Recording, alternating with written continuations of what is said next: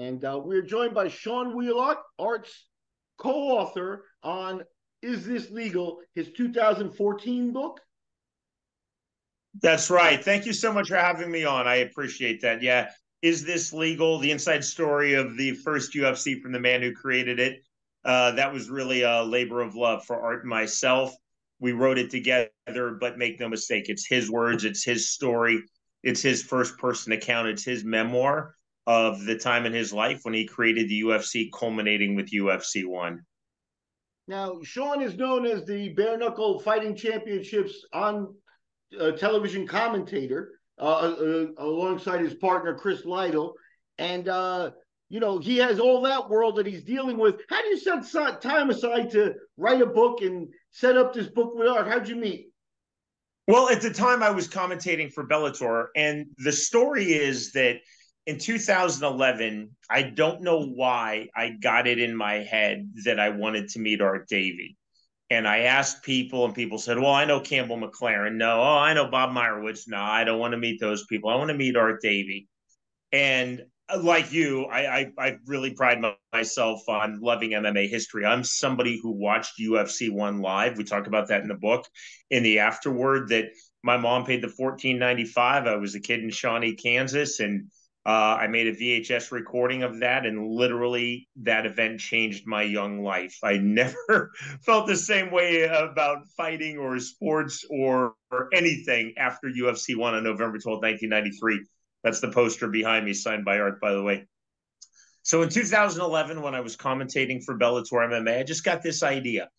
And I'm a pretty decent Google researcher. So because nobody knew Art and I'm asking around and I start Google researching and I find an old press release and it has a 702 area code phone number on it. Those of us who work in fighting in the US know that 702 is Nevada. I thought, okay, this is going to be something. I cold called the number. It was in July of 2011. Art Davie answers. And literally, my agenda was just to say, my name is Sean Wheelock. I want to thank you for giving me this career, for all the pleasure you've done, or you've given me. Your vision has not only changed my life, it's changed the lives of millions of people. I thought in my mind it would be one call. Thank you very much. That's it. Instead, an amazing friendship was born on that day, to the point where Art's really become a later in life father to me. He's the true grandfather of my girls, Ellie and Hadley. They call him Grandpa Art. It's gone beyond friendship into a family member status with Art and myself.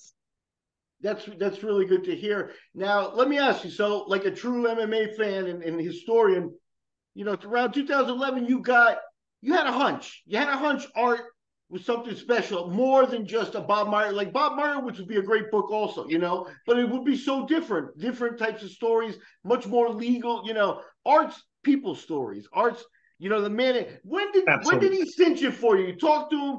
How fast did you know you were right, that there was something special there?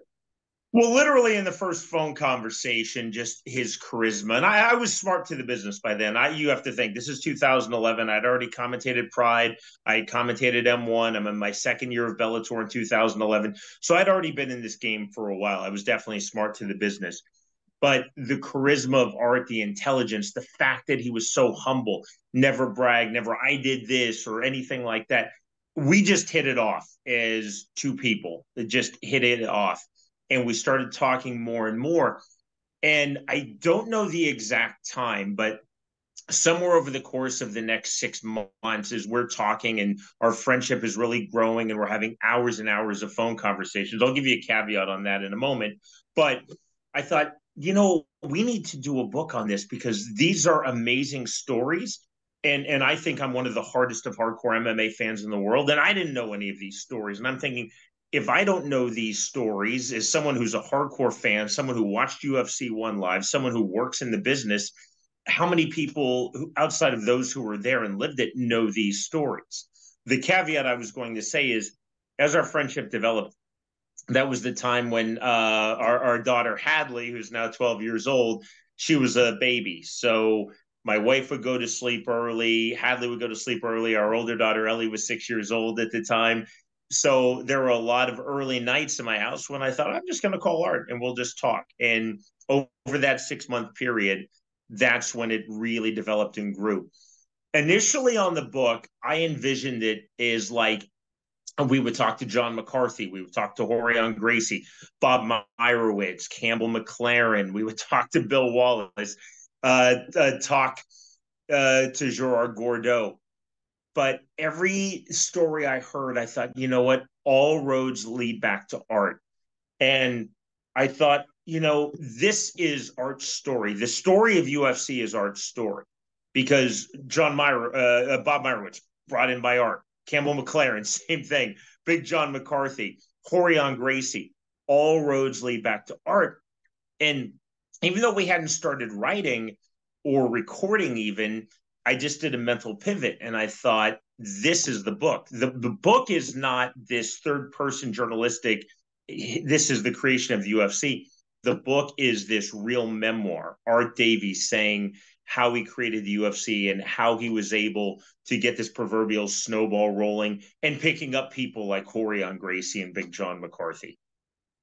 Yeah, I think, in today's media world, it gets lost because he's not a huge personality, like, take over the room unless he needs to be. But he was very subtle in where he inserted himself, and he really was running the show from the very beginning. I mean, I just picture him, returning letters to, getting the idea of putting, the magazine ads to solicit fighters, receiving the letters, and then not just junking them, actually responding to them, letter by Absolutely. letter, and really doing the dirty work. It was him. No, it was, and Art really is the most charming, charismatic person who I've ever met.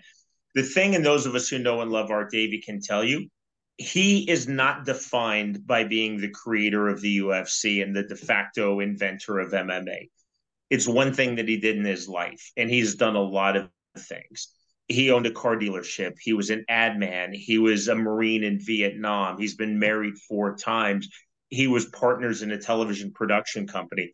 Art's had this amazing life. And going back to the book, the difference for me between a memoir and an autobiography is like, this is literally my whole life.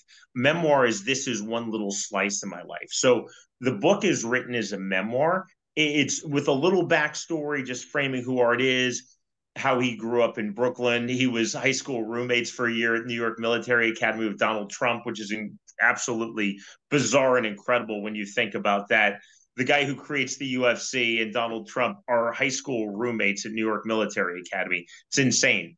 World works out that way sometimes. But Art had done so many things. He did not let this define him. And that's why when people say, does it make you sick that you sold a billion-dollar company, multi-billion-dollar company? He's the first one to say he didn't have the capital to get it to where it was. Art has a great quote, which is he feels like he had a baby, he put the baby up for adoption, and that baby grew up to be the president of the United States.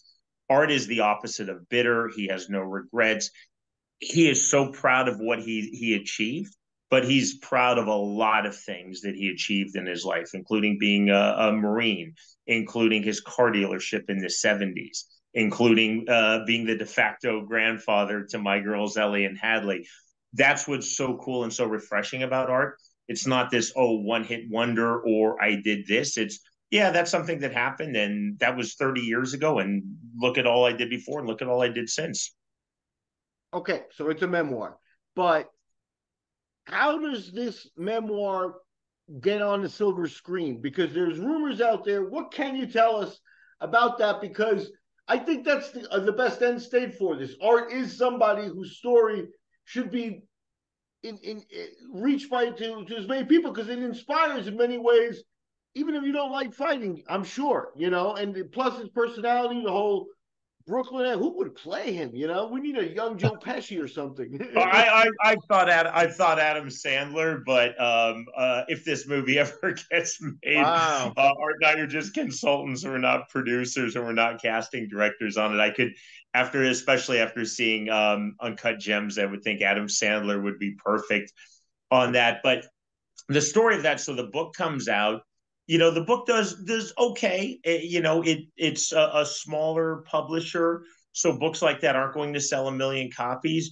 But the book did okay. I know we got to #1 in sports books on Amazon, which I felt really, really good about. But from the very beginning, we started getting a lot of calls from producers. And, you'll get calls, oh, is this available? And it'll be a producer or an agent. And then you never hear from them again.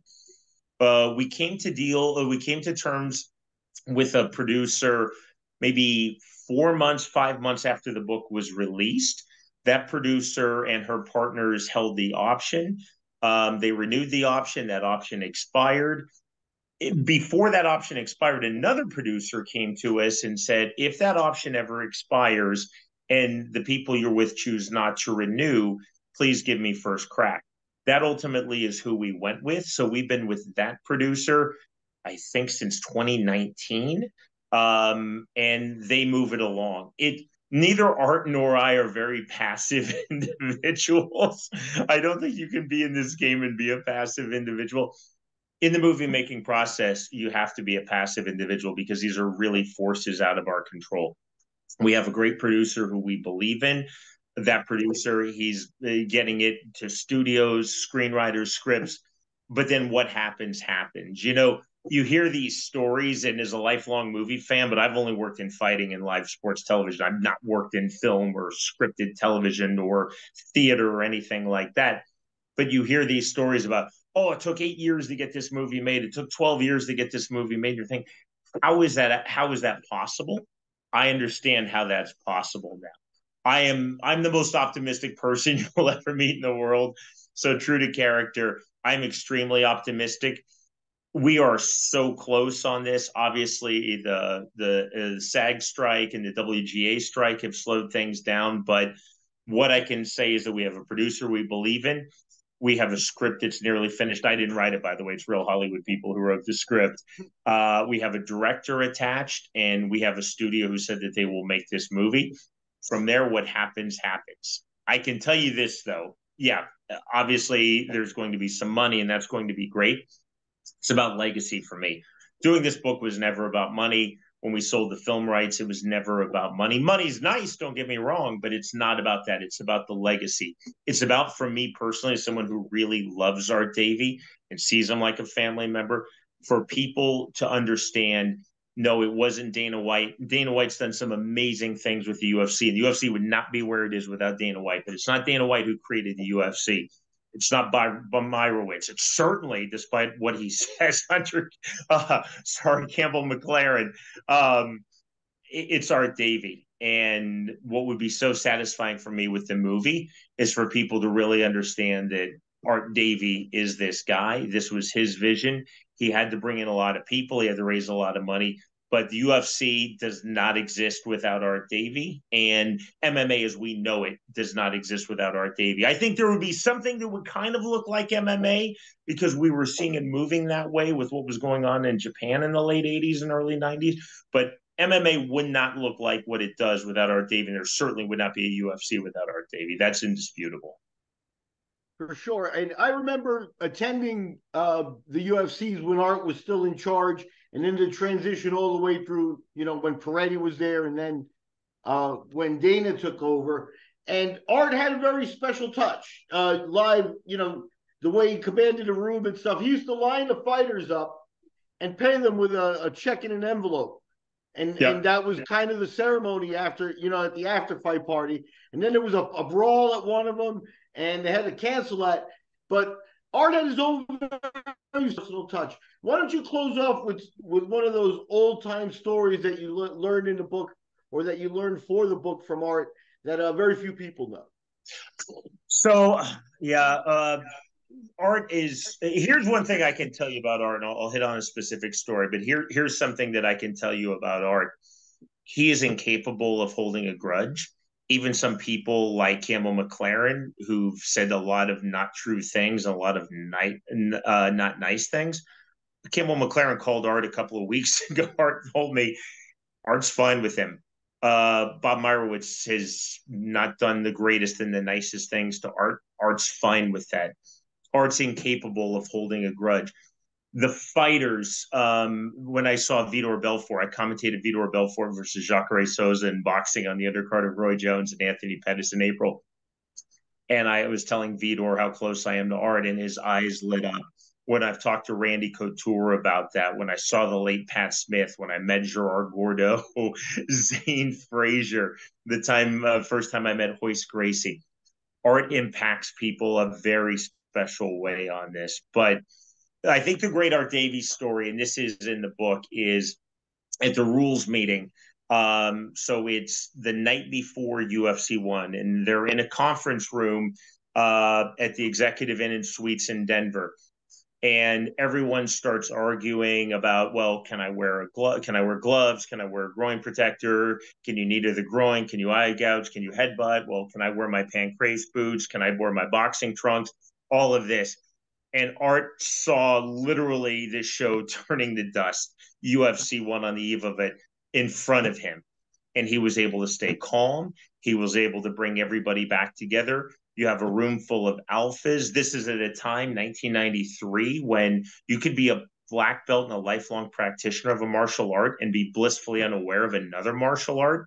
You have to think this is super early internet. This is before streaming.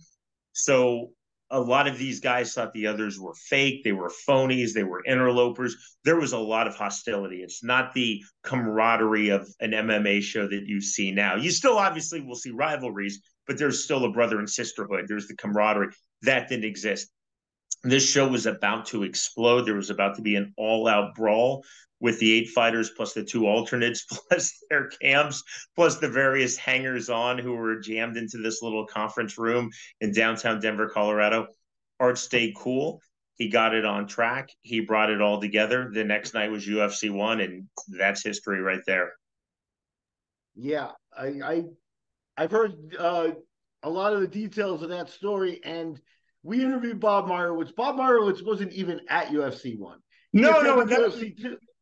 Yeah, no, I'm glad that you said that. And look, Bob Meyerowitz believed. I'll say this for Bob Meyerowitz: he's not always said the nicest things about Art, and he's not always been the most magnanimous human being.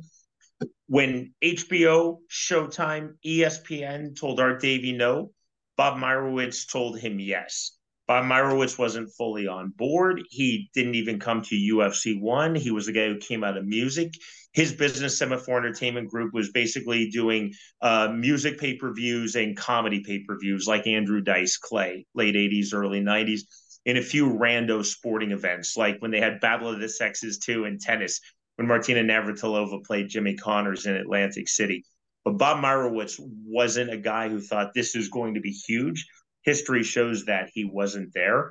Full credit to Bob Meyerowitz. He eventually embraced the vision. He ultimately bought the UFC from Art Davie and Rorion Gracie and then brought back Art to run the company. But you're absolutely right. He was not there. He didn't really know what he had, clearly, or he would have been in Denver on that night. Yeah, and he did get in the trenches and fight for years because the court battles that Bob Meyerowitz would do in a book, state by state and being sued all over the place. And he was the New York City lawyer. He felt that was his ballpark, and he handled that stuff. Took the pressure off Art and let Art do the matchmaking, which really makes Art an artist. Yeah, no, that's right. And the story of that is after UFC 5, Bob Meyerowitz, who had the pay-per-view rights and had become a principal in the UFC, but did not own the UFC. The UFC was owned from its creation through UFC 5 by Art Davie, Rorion Gracie, and then they raised $112,500 from 29 different investors, some as little as a couple of $1,000s. Almost everybody, if not everybody in that 29, were either Gracie Jiu-Jitsu students, personal friends of Art, or personal friends of the Gracie family. But that was the ownership group. Bob Meyerowitz wasn't an owner. He made an offer. The offer was accepted after UFC 5. That's why you didn't see Hoist Gracie or Rorion Gracie after UFC 5. Art Davie thought, I'll sit out my no compete and I'm going to launch another one of these things. But instead, Bob Meyerowitz, a couple of weeks after this sale, came to Art and said, you know what, I really need you. So from UFC 6 all the way through December of 1997, UFC Japan, Art Davie basically had his exact same job. But you're right, to a certain extent, the pressure was off because now he's not the owner. He's got Bob Myrowitz, who's fighting the battles. Art was still fighting, but he was now a salaried person. He wasn't someone who's thinking, God, I have to make these decisions to get everybody paid. So in a lot of ways, the pressure was off, but it also changed the dynamic. I mean, I saw this firsthand when I was at Bellator, when my boss Bjorn Rebney went from being the owner to being an employee when Viacom bought. It changes the dynamic of things, but Bob Myrowitz definitely played a huge pivotal role in the UFC. You know, there's no UFC without Art Davie. And then Bob Myrowitz took that gap after Art left to get to the Fertitas. And then there's certainly no UFC without the Fertitas and Dana White. Yep. Yeah, well, Sean, I want to thank you for joining us. Any time we can dedicate to Art is time well spent, as you both, as you know, and I know. And I'm grateful for the time. Why don't you give me some closing words, or send Art a little closing message here. This is Yeah, definitely no, the end of I the show. appreciate it so much, and you're so nice to have me, and you're so nice to give Art his due. And you're a person, I'm a person who's been touched by Art Davie, and we know just what a magnificent human being he is. Um, I'm rooting for this movie, obviously. In the meantime, if people want to buy the book, you can find it on Amazon. Every once in a while, you'll see a stray copy in Barnes and Noble, but this book's been out for 9 years now. So Barnes and Noble, it's unlikely you'll see it. You can go to Amazon. The best price is this legal the book.com. Is this legal the book.com? That's some of the inventory Art and I have. You can get autographed copies, personalized autographed copies from Art. And the movie, we're thinking good thoughts for that. And again, it's really the legacy of Art. I'm so appreciative that you gave me this time, and that you're part of the cult of Art Davie, as am I. Exactly, the cult of Art. I love that's a great place to end. Thank you very much.